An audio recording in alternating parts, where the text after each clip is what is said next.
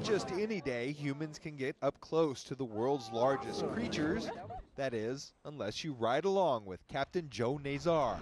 For whale watching, it's been the best season that I have ever had. His daily whale watching excursions with San Francisco Whale Tours this summer have turned up plenty of the giants. We've had a tremendous year with blue whales and amazing year with humpbacks. In normal years, Nazar travels nearly 30 miles to the Farallon Islands to the whales' feeding grounds.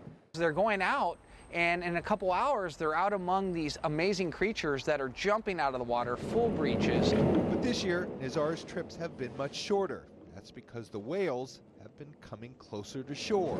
And we've been seeing them come inshore a little bit further than they usually do, closer to the city and closer to the coastline.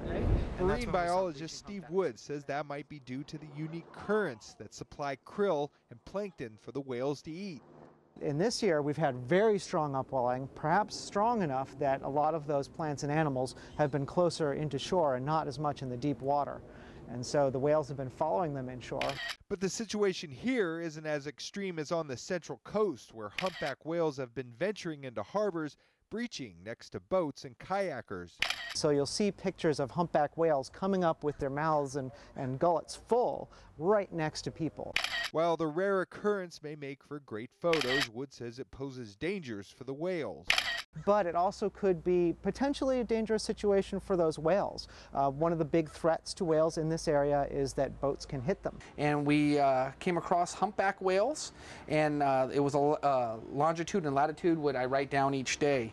Nazar keeps a daily log of all the whales he encounters, blues, grays, and humpbacks. And to his delight, the pages are filling up faster than ever. It's great for the species as a whole. They need not to be forgotten, and they need to be protected at all costs. Joe Rosado Jr., NBC Bay Area News.